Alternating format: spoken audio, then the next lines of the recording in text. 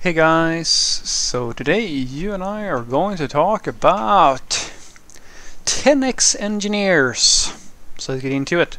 So the question in question was, hi Frederick, do you think that 10x engineers exist? And if so, what are some examples of a 10x engineer?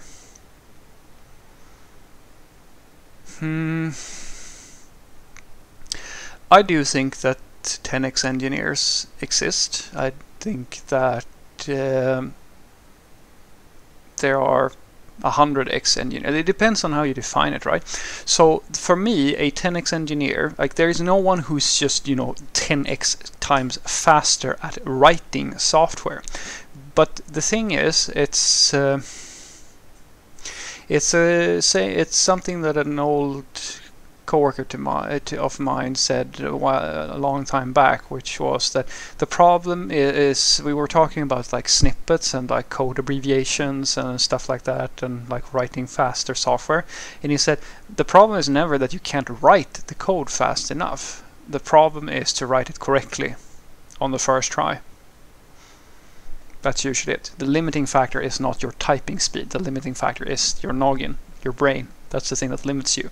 And so if we're talking about a 10x developer who's just 10 times faster at typing or like just doing stuff, no, I don't think such a person exists. But I do believe, and I know for a fact, that there are people who are so smart or so good at doing things that the work that they do can either not be done by, if you had 10 other normal developers, they wouldn't be able to do it, or you have people who are able to create solutions that are so good that it actually replaces the time it would take for 10 other developers to do it, or something similar like that, right? Examples of that, like taking a very concrete example, let's talk about React, Angular, or Vue, or something like that, like these sorts of frameworks, right? And front-end frameworks.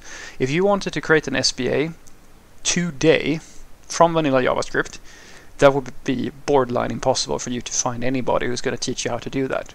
I'm an old guy, so I did that, or rather, like I was there when like Angular first became a thing before 1.0, and so I know how it used to look, and I know the problem that these frameworks solved.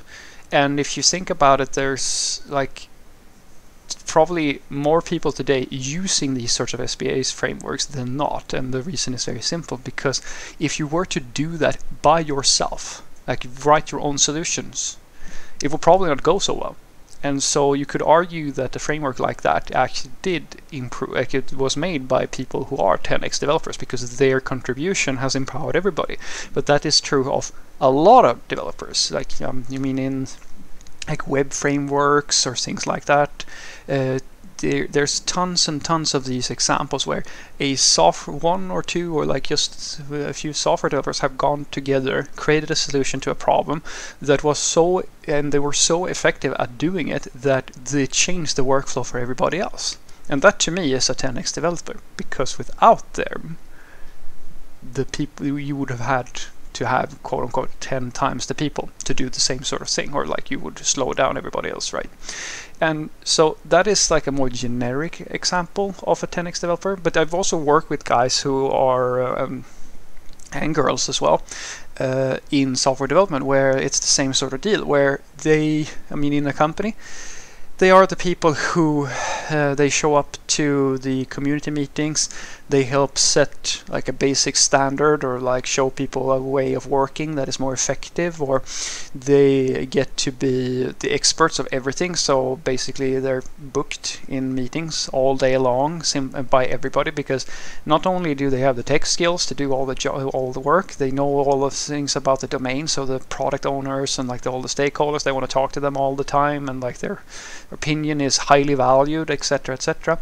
And if you think about, there are some people who always go, oh, meetings is not real work, or meetings is like a waste of time. And I kind of go, sure, you can see it. Some meetings are definitely a waste of time, but you have to understand, guys, that most of what corporations are about, and most of like what all of the industry is about, is to make sure that people feel like they know what's going on.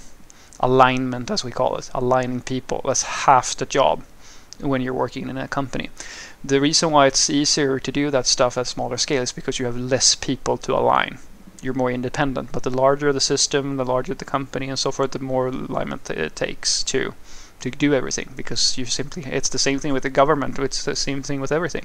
Human society, the speed it moves at stands in proportion to how quickly and cleanly you can communicate with the people who make up that system.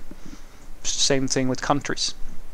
And that's fundamentally the reason why I say to people that having a 10x engineer who can get decisions quickly, or like to unblock people, because sometimes, guys, I've been in situations where you can't actually do the job because all the people who needs to be involved to do this thing, they're not there.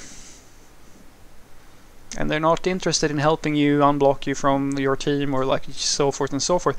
And then there's like one person, like a manager or like a engineering lead or something like that, who seems to have some magical way with people, who just goes in and says, hey, this is what we're doing.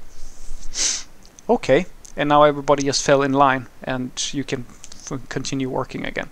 That to me is a 10x developer, because I mean, it's you can look at it however you want. It's like 100x developers, because you could have 100 developers and you would still not be able to do shit about it without that one person. And I remember I was at one company where they wanted to create a payment provider, PSD compliancy, PSDI, yeah, whatever it is, for card transactions and stuff like that.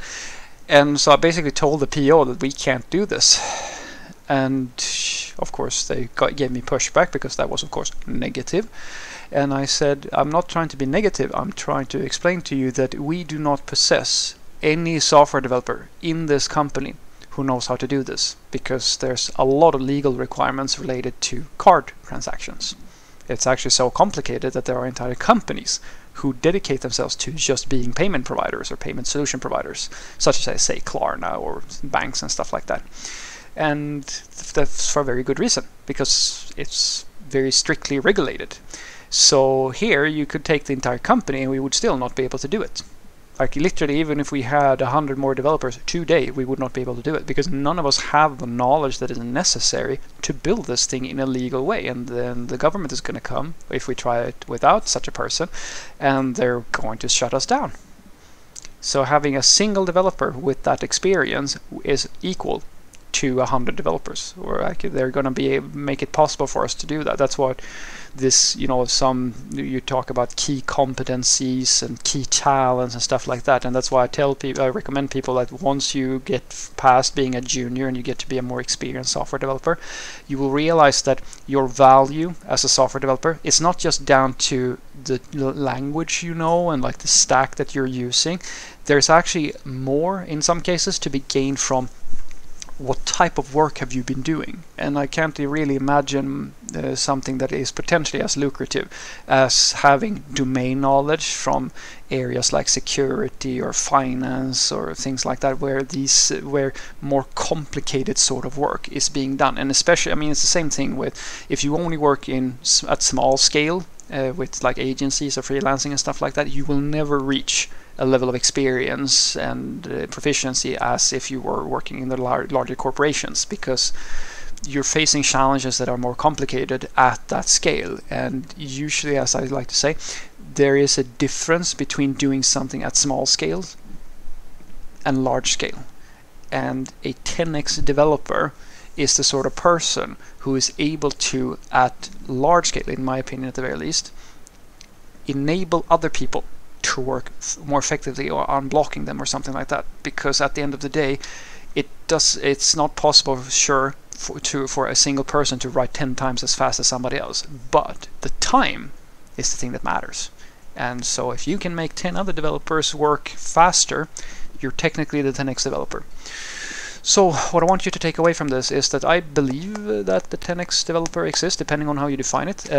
My personal experiences are that they are usually the sort of people who are either very good at moving people, or they're very good at coming up with very clever, like good solutions that unblock people or make it easier to do something. They optimize or automate or things like that, or they're simply so knowledgeable about all the things that they have key insights into how to structure systems and so forth. These are the sort of what I call the 10x developers, because they're talented to the point where you can't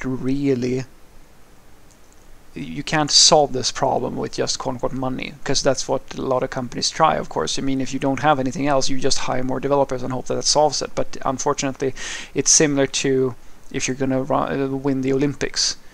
You don't need more runners or more athletes, you need better athletes, and that is what a 10x developer is. It's a person who has who is good to the point where they can actually make a time difference. They might not as an individual by themselves be faster than everybody else, but that's not really so important now, is it? What's important is the end result. Can they bring 10 times the end result? Have a great day.